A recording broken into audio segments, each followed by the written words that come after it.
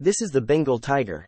The Bengal tiger is found primarily in India and Bangladesh, is known for its vibrant orange coat with black stripes.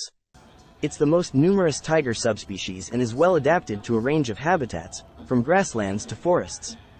Bengal tigers are powerful swimmers and climbers, and they often hunt deer and wild boar. This is the Siberian tiger. Also called the Amur tiger, the Siberian tiger is the largest tiger subspecies. It inhabits the cold forests of eastern Russia and parts of China and North Korea.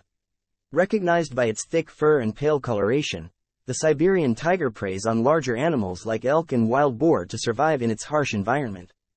This is the Sumatran tiger, the smallest tiger subspecies. The Sumatran tiger is found only on the Indonesian island of Sumatra. It has a darker and more vibrant coat than other tigers, with narrower stripes.